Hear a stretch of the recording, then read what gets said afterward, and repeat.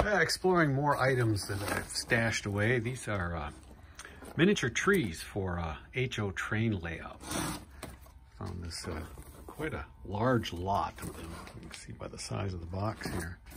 And I don't know, I wasn't sure. I did a little bit of research on it, not too much. I just put them up for $50, thinking no way anybody's gonna pay that. And they sold about the same day I put them up. And they're going to Canada.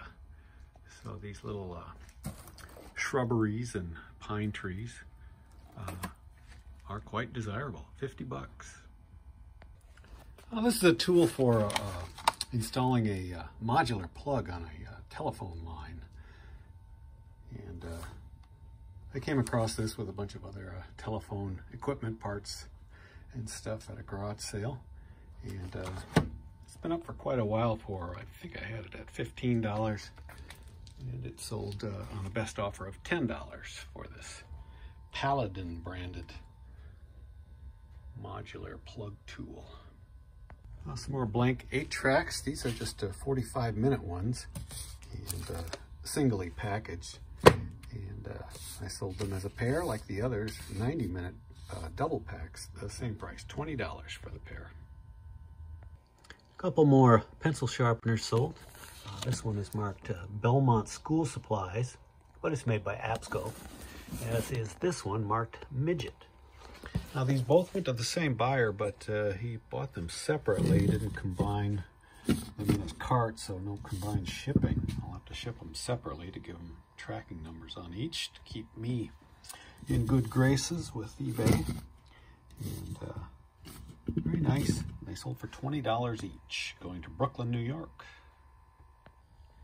This is a power switch out of a Pioneer amplifier, receiver amplifier.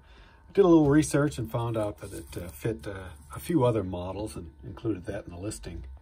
And it sold for $20. This is a emblem from a 1975 Ford Pinto. And this sold for $18. Lots of small parts over the weekend. This is a push button for a Grundig Majestic radio, vintage German radio. And these often break. They become brittle because they're just not stored properly. And this actually went for $25. Another take-up reel. This is a Maxell XL2. And like the Akai one I sold a few days ago, this one has a hairline crack in it as well. And this may have just been a full reel that somebody emptied at one time. And this sold for $10. This is a pair of X-Mods remote control car upgrade kits. Sold to the same customer. This was listed for $20. This is the suspension steering upgrade and these wheel upgrade. This sold for $12. 32 bucks. Just some stuff I found in a box along with a bunch of other remote control hobby items. Another pencil sharpener. This is the Absco Giant. It's got some paint specks on it, but still a pretty nice hammer tone finish on the standard. And this one is a little bit more modern 6-hole pencil sharpener, and this one sold for just $15. This is a vintage early 60s desk telephone made by Western Electric. And I found this at a swap meet for cars. I like to go to them, not so much for the cars, but people will put odd things out there for sale. And the crowd is not looking for that kind of item. So you can often come across stuff. I got this for $4. It took a little bit of cleanup, and then I changed out the cord for a modern modular plug. And was able to test it out, and it works just fine. I even made a video of it, show off the snappy return, and you could hear the dial tone coming through the earpiece there. And I was reluctant to sell it because I like the color, goes with my colors, but everything's for sale, so I put a $90 price tag on it, which is probably about $20 higher than I saw one sold before. It didn't even take a week, somebody bought it. Full price, 90 bucks. This is a Boston self-feeding pencil sharpener, or self-feeder, I guess they call it. It's kind of cool.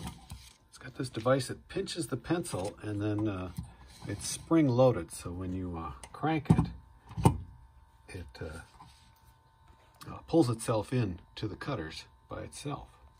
Kind of a cool little design, especially for the age of this. This one's a lot of wear to it. I originally priced it at $35, but I got a Canadian buyer asking if he could buy it for $25, and I agreed to that. I'm just giving this Sony subwoofer the final inspection before I pack it up. I've had this for quite a while. I used it for a while, and then I replaced it with another one. It came with a garage sale find surround sound system. And I just put it up for sale, actually, a few weeks ago. I made a video of it, and it sold to someone in Canada going through the global shipping program, and it sold for $65. It's another back cover for a vintage television set. I acquired a bunch of these along with some other TVs and TV stands for free when somebody advertised on Facebook Marketplace they were cleaning out an old TV repair and hardware shop. This one came with the cord, special interlock cord for an RCA, and this sold for $20. Finally getting some bigger sales. This is a electrophonic 8-track recorder and player. It's a real nice deck as far as its functions. Great for people that like to restore old 8-tracks, because it'll eject the tape at the end or at any of the tracks, so you can get to that foil splice.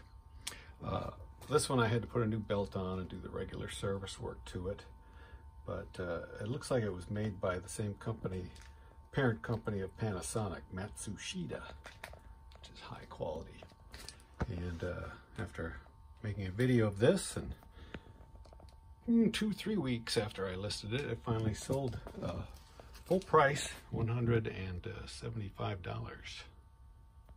Now, this is a heating element from a Regal Kitchen Pro bread maker, and this has been up probably since 2016. So sitting there for 6 years, it finally sold on Bonanza for 20 bucks. These are 3 Magnatone 45-minute 8-track tapes. I picked up a whole bunch of these off of Facebook Marketplace very cheaply, and these are actually going to Belize, and the order total is huge, but he only paid $10 each, so 30 bucks for these. Another vintage magazine. This one is Movie Land from July 1952. Features Marilyn Monroe on the cover and a article about her on the inside. And I did some research on this a few days ago before I listed it, and the last one to sell was for $50, and there weren't any for sale, and this one seems to be in a little bit better shape. And so I put a price of $65 on it, and it only took a couple of days to sell for full price. This is an RCA record player with its own amplifier. It's a very nice one. It's all complete, and it actually does work somewhat, but it needs a total restoration. And I've had this for a couple of years and just am not going to get around to it. As a matter of fact, I have another similar one to it. But I put this up for sale, and a few days later, a collector who restores these and then resells them contacted me about it, and ended up buying it for $150.